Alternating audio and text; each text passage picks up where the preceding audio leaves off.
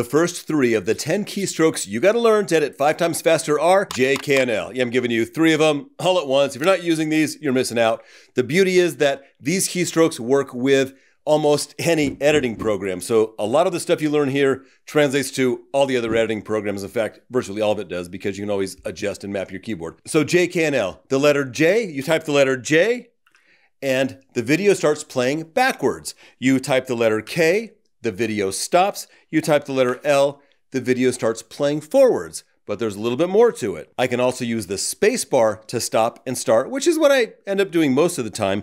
But if I type the letter J once, it goes backwards at single speed. See, it says 1 there, hit it again, double speed, 4 speed, 8 speed, all the way up to 16 speed. You can go backwards instead of having to scrub the timeline. Scrub means take your playhead and go back and forth. So J backwards, and the same with L. L once is forward at single speed, then double speed, 4 speed, 8 speed, all the way up to 16 speed. You can obviously use J, K, and L in the timeline like I was showing you, but you can also use it in the media window up here if you wanted to choose what you wanted to bring down to the timeline before you take everything to the timeline. I can select any of these clips and use J, K, and L to navigate in this window.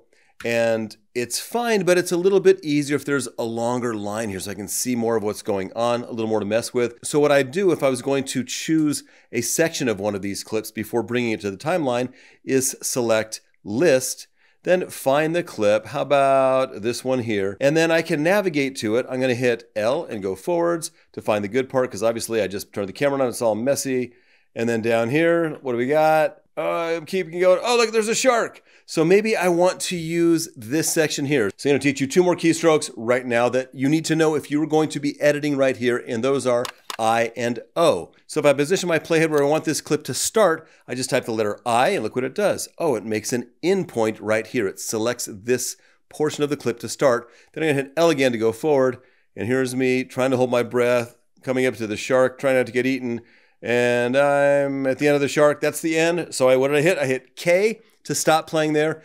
And now I'll just type the letter O. And the beauty is I and O are right above J, K, and L. So I would not remap these. I just leave them just like this. So if I want to use this clip in my timeline, I just hit the plus sign, and bam, it added the clip in my timeline where my playhead was. I can also use I and O in the timeline. So I'm using L to go forward. It's like, oh, I want to start here. And let's say I just want to export a little bit of this whole thing. I got all this stuff in the timeline, so I want to export a little chunk. Let's say I want to export from here to, I just selected an endpoint. I typed I. When I go forward, you're going to see that there's an endpoint right there. And if I go, I just want to get through the shark stuff, boom, and I can type O. Now when I go to export this clip, you can see that I've got these cancel options here to clear those. But if I zoom in a little bit, you'll see that I've got a tiny little in point here, a tiny little out point here, and this is what's going to be exported. Those 5 keystrokes are the most basic keystrokes you should learn when starting to edit, because they will translate directly to nearly any editing program on earth, and they will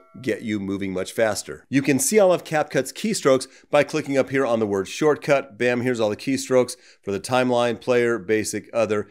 They also have other layouts for the keystrokes, 4 other ones, so there's a total of 5 different keyboard layouts. I just stick with the first one. Once you get comfortable with these built-in keystrokes over time, you might think, it'd be great if I had this other keystroke here to work better with the way I work. And you can change them just simply by clicking on a keystroke and then just selecting the letter you want to be the keystroke instead. I've created a free PDF with all of CapCut's keystrokes, which you can download in the link description below. I'm also going to give you some of these snorkeling videos, so you have some video to play with. It's going to be raw, unfiltered. Hopefully I'm not saying or doing anything inappropriate in them. But there's a link for some of these snorkeling clips in the description below, along with a free PDF. The next keystroke, we're going to call it one keystroke. It's just the up arrow and the down arrow. If you have a bunch of clips in your timeline and you want to go back one clip at a time, you can obviously scrub like this by dragging the playhead, or you can just hit the up arrow to go backwards, one edit point at a time, or the down arrow to go forwards, one edit point at a time. Bonus keystrokes, I'm not even going to count them, are the left and right arrows to go forward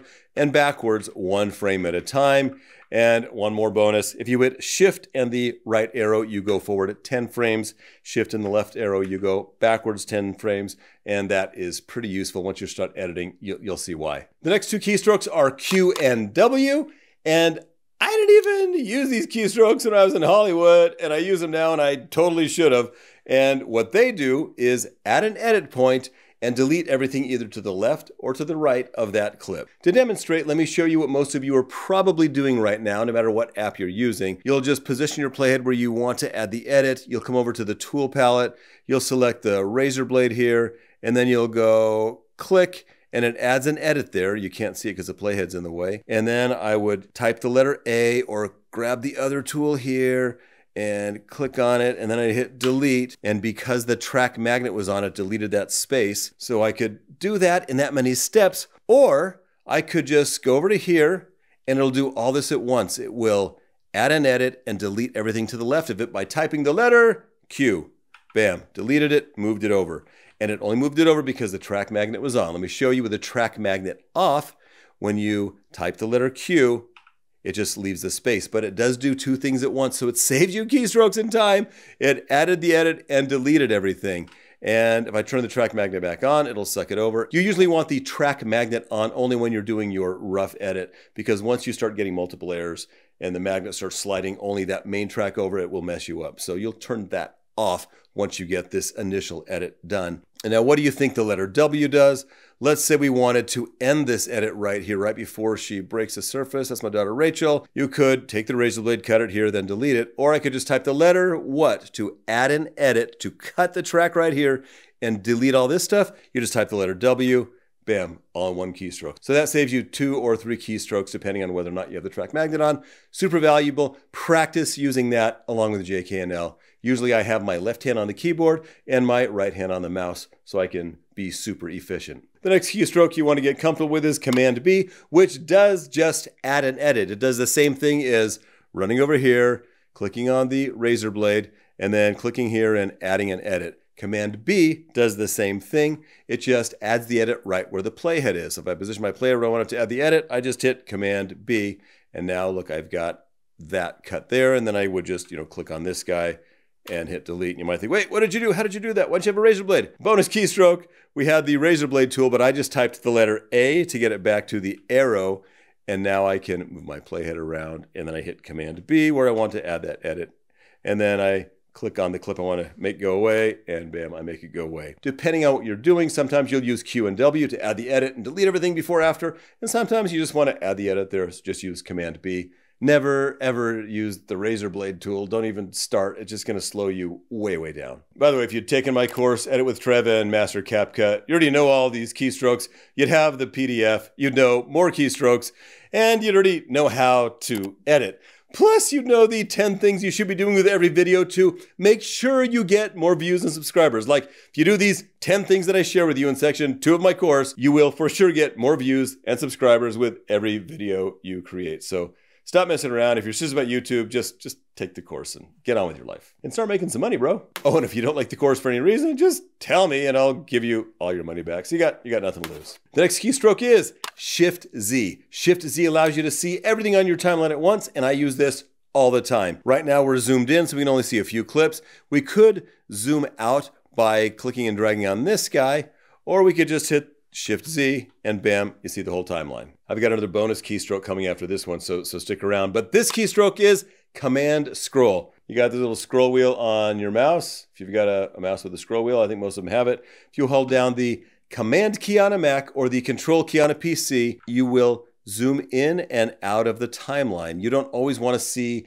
the entire timeline, and you don't always want to be zoomed in medium. Sometimes you want to be tighter, sometimes you'll be a little looser, and this allows you to zoom in and control how much you zoom in and out. So I can position my playhead here and practice that other of my favorite keystrokes, which is letter Q.